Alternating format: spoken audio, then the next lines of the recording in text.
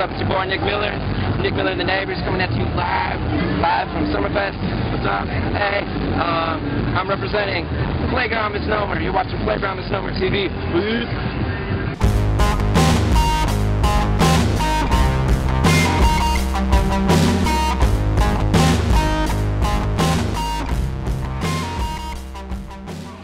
I played in a band in high school called the Maxwells, and we got to play here. We played at something like the Tiki Hut Lounge.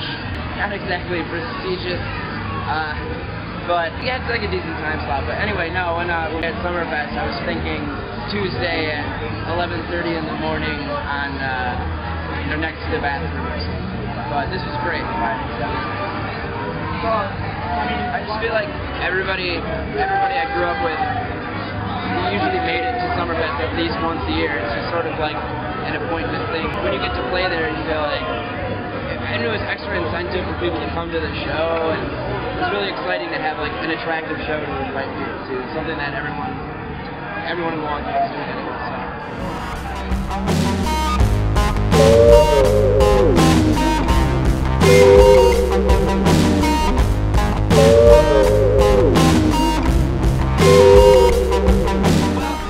We've been playing with like the same set list for a while. We've been trying to add new songs, but I feel like it's very deliberately planned out every time, and I know a lot of people go to see something wild and crazy happen. We definitely bring the energy, but we try to, I try to take the order of the songs seriously so we can kind of like build energy and then like play by myself in the middle and kind of cool it down and then wrap people back up. And just when they're starting to get kind of like, alright, so this is quiet, Nick doing his tender jams, then we bring everybody back out and get rowdy and hopefully end on like the highest note. I think it's a G.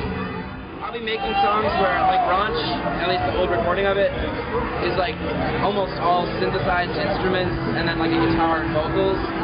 And I knew I wasn't going to have a band with like 8 synthesizers on stage. It would be kind of cool, it would be kind of weird. And I wanted like live instruments just have a way of ramping people up.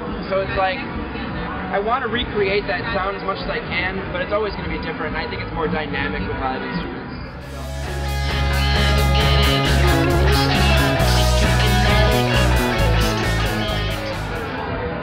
I grew up, my first instincts musically were like when my mom was playing oldies and like old soul singers, or like even Elvis. I was a pretty soulful guy, Chuck Berry, stuff like that.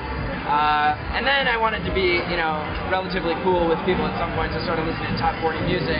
And then at some point I said, screw it, I want to listen to that old soul music again. And I got into Jeff Buckley, who was the singer in the 90s, who, was a white dude with a pretty soulful voice. And I thought he was a black woman when I heard him at first. So, it was sort of inspiration. I think it's kind of hacky when a lot of white dudes sing soul. It sounds, cheesy, so hearing somebody do it that well and that convincingly, I thought, yeah, you know what? If you do it well, it has nothing to do with If you ever change your mind about leaving me behind, oh, bring it to me.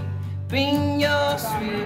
Yeah, the first day I got to Madison, I remember plugging in my amp, because my roommate was a guitar player too, and we're like, yeah. And within 30 seconds of me playing, the RA was in my room hey, yeah, so here's what we're gonna do. And so I had to turn it off. And I had an acoustic with me too. So then I thought, alright, well, and in high school I wrote all these really somewhat corny rock songs, and then when I had just an acoustic, I had to sort of change what I was doing. Still go places and play the electric. Yeah, and then you get this weird, I don't want to disturb anyone else with my noise, so then you're kind of writing quieter music, more, I don't know. I think if we did anything, we'd do an EP, but a 6-song thing that's a full band. And I'm also thinking about just trying to, the demos I already have, just pushing them more, because I know they sound lo-fi and kind of homemade, but you get the idea from listening to them what it is. Yeah, so shopping around some of my stuff, putting together an EP. Hopefully the video will be done by September, October, and then I guess I would start. I feel like a video is a really nice package to like give to people as a promotional thing, and that's when I would start pushing more. I really haven't spent much time trying to network and promote, so this is great. But I mean, yeah, like, it's cool.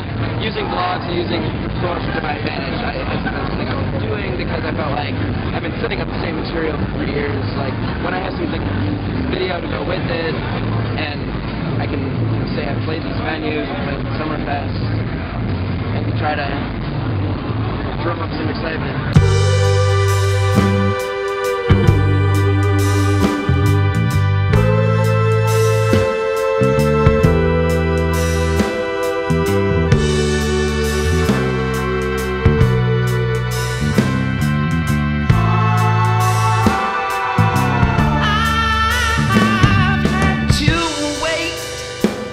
My turn, tolerate, slow burn, nothing can make